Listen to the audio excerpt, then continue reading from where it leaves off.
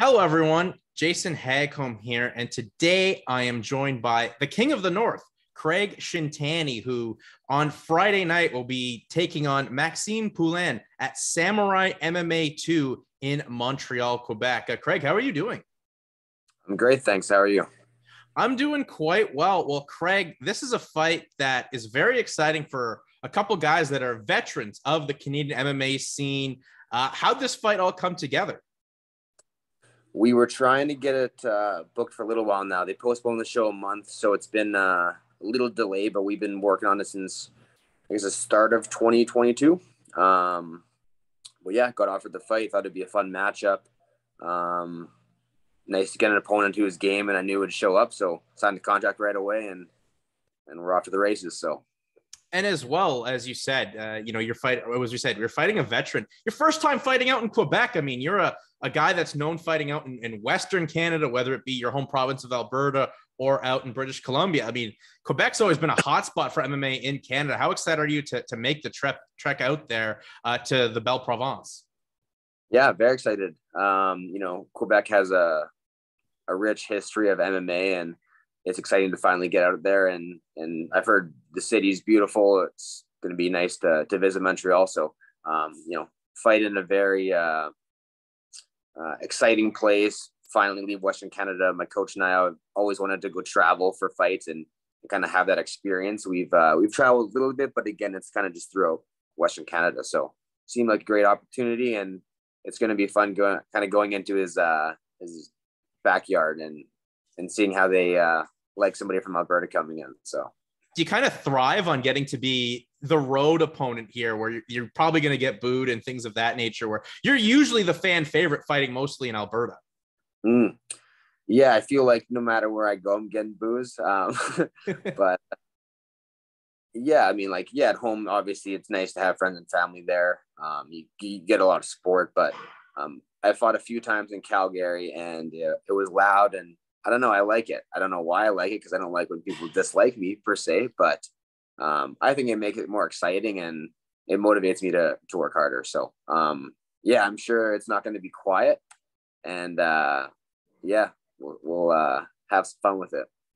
What have you seen from Maxime? Obviously, he's coming off a very quick win back at the debut show for Samourai in November with a first round rear naked choke finish. What have you seen from him that excites you about this fight, Craig? What have I seen from Maxime? Maxime, he looks well-rounded, like a solid fighter. He has good pace. He's got a solid jiu-jitsu game. It seems like most fights he wants to take it there.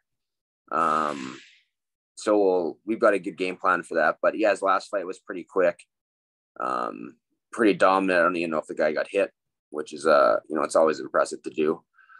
But watching his fights in the past, I've noticed some of his opponents have done things that I wouldn't recommend doing in a grappling sequence or scenario. So I think technically I'll do things differently than the guys that he's been fighting. So that's not taking anything away from the guy. He's solid, but I'm a different style. I'm a different matchup, and my skill set's very different. So what you've seen in the past with Maxime and his opponents will not be what you'll see Friday night.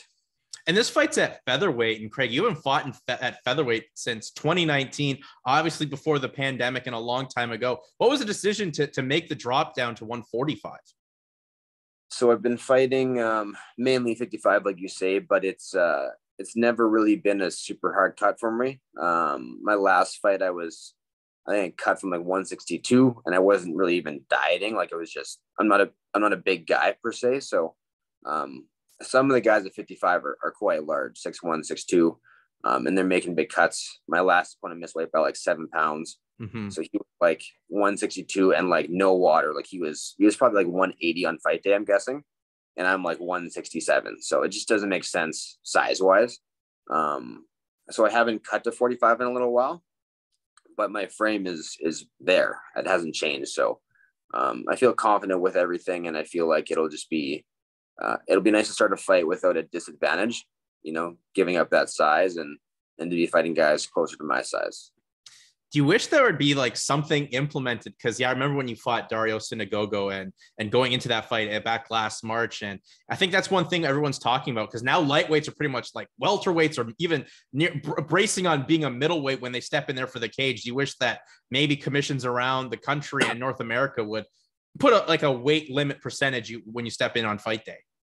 Yeah, the last fight against Dario, they had a nice option that I don't know if it actually happened, but the idea was there. There was a hydration, like a weight check for your hydration. You couldn't weigh over a certain amount of weight the next day at like noon or 1 p.m. or something. So I like that idea. You know, if you want to cut a bunch of weight, go ahead, but you can't balloon up to, like you say, like a welterweight, middleweight weight on fight day. I think that would deter guys from trying to make those big cuts. But obviously it's more work for the commission. You know, there's some hoops you have to jump through to make that actually work. So I don't know if we'll see it. I would definitely vouch for it, though. I think that's a great idea. Otherwise, you're having to do like what one is doing, and you have a hydration test, and that's messy too. So yeah. But yeah, it is the ongoing battle with MMA. It's the weight cuts and the rehydration, and the guy's missing by like a lot of weight. So yeah, exactly. Well, I know some promotions in like Sweden do something like that, where you have to make an X amount of weight or whatever before you step in the cage. But as you said, being at featherweight, that should not be as much of an issue now for you. And, you know, as we talked about, your last fight was against Dario Sinagogo on the BFL's debut show on Fight Pass. Where have you grown as a fighter since then, Craig? I like to think a lot. You know, right after the fight, I got back in the gym right away. It wasn't really like a chance to showcase anything. It was I got hit in a weird scramble scenario where we're kind of clinched up and I just didn't even see it.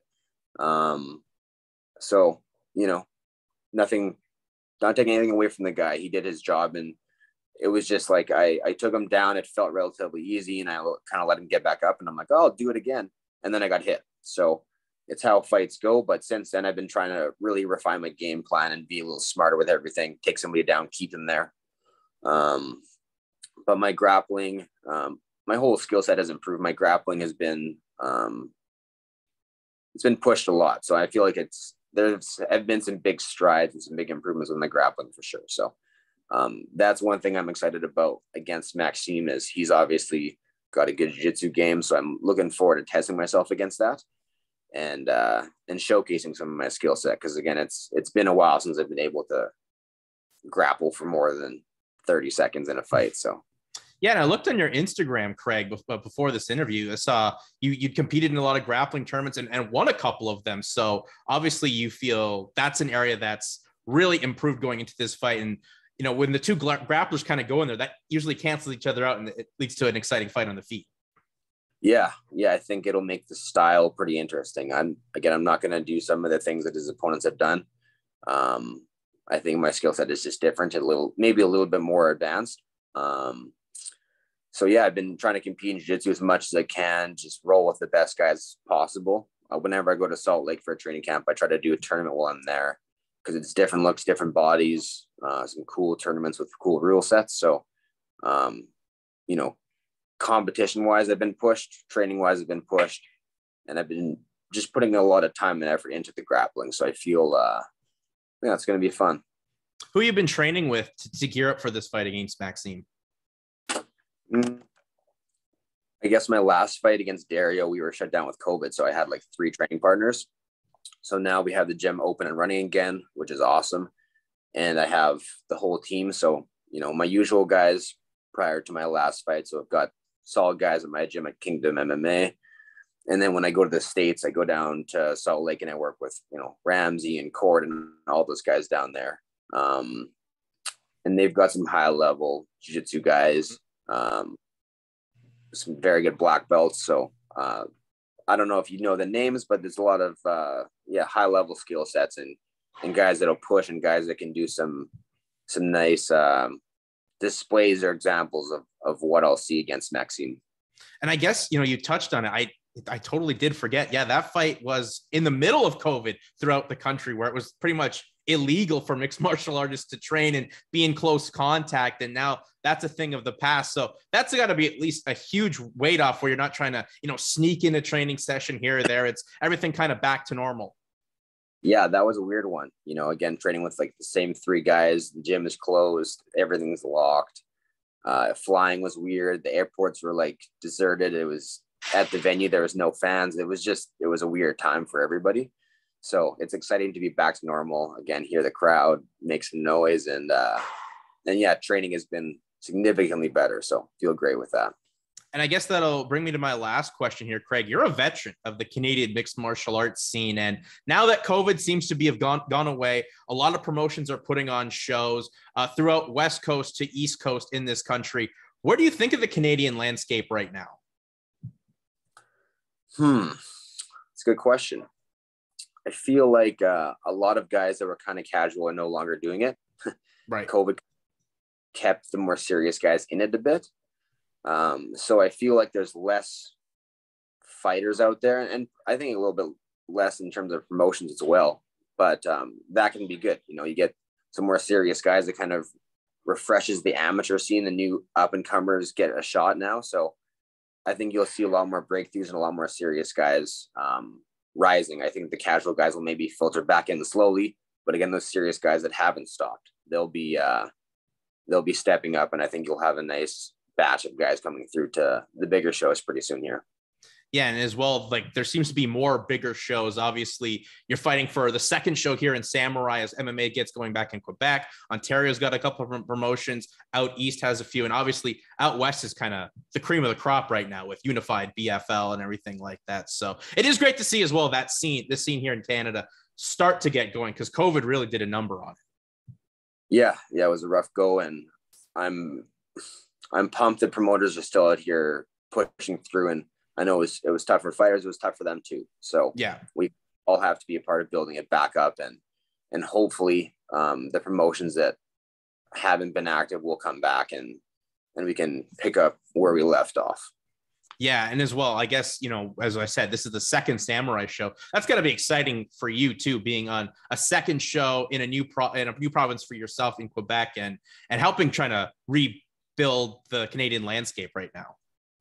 Yeah, I feel like Samurai's they've got a great thing going on with the talent they're bringing in, and the promoter and the matchmakers, everybody with Samurai have been great to work with. So I feel like they're going to have a bright future in the Canadian MMA scene. And if I can, be a small part of getting that going, it's exciting.